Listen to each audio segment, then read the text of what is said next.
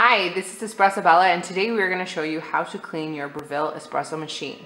So though we're using this model, you can use any Breville model that you have at home, and we're just going to show you a few quick tips and tricks on how to clean it nice and quick. So turn your machine on. Make sure that you have water in your tank. You're going to get your handle, knock out whatever coffee is inside. If you have a handy knock box, go for it.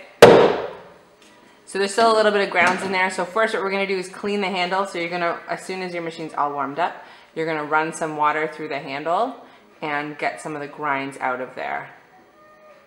A few other tips and tricks just to let you guys know. Everything can go in the dishwasher. Aren't you excited? So the handle can go, the tray can go, the water tank can go, everything can go in the dishwasher to save you some time from washing it. So we can probably run that water now. It's all right, it doesn't need to be hot.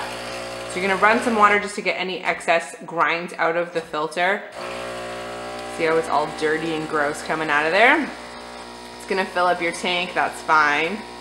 You can turn it off, take your handle off, check to make sure that there's nothing in there. You might have to dump a little bit of that grossness out.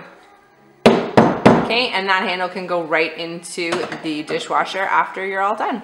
So for now, we're gonna show you how to to clean your steam wand. So grab your steam wand, you're gonna grab a cup of water, nice clean water. Turn your steam on, first put the wand inside the water, otherwise you're gonna get water all over the place. Turn it on and you're gonna wait until the steam starts coming out there. You're gonna move the cup up and down just like you would if you're frothing milk, but you're technically frothing water, just to clean the inside of the steam wand. So you don't need to use a frothing jug, you can use a cup.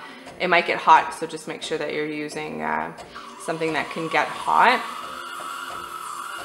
And that's it, you're just gonna do that for about a minute or so, making sure that all of the milk and grossness is outside of the steam wand. Perfect, so this is just a quick version, so we're gonna turn it off. Wipe down your steam wand because sometimes there is milk gunk. However, you should be wiping your steam wand every time you froth milk. So that way there's not a lot of buildup of stuff. Next, we're gonna take out the tray. Be careful because it will be full of water, especially if you did it in this order. So you're gonna take out the tray. It's pretty gross. You might have a little bit of slime on it, definitely some water. So we're gonna go wash that. We're also gonna take out our tank and we're gonna wash that as well. So we headed over to the sink and washed everything, but like I said, you can put it all in the dishwasher. Put all of your pieces of the tray back together. There should be 3 pieces, if not 4, depending on your machine. Put everything back in. Don't forget to fill up your water tank. And you have a nice clean machine now. So a few cool things about the Breville machines, all of their trays have a little line inside of them that says full. So when you start to see that little line slide up, it's time to take out the tray, dump out the water, and give it a good clean. This usually, if you're drinking a few coffees a day, happens weekly, but you can clean it how often you want. That was Espresso Bella telling you how to clean your Breville machine. Check back to our YouTube page for more tips and tricks. Subscribe and head over to our website at www.espressobella.com if you are interested in purchasing a machine.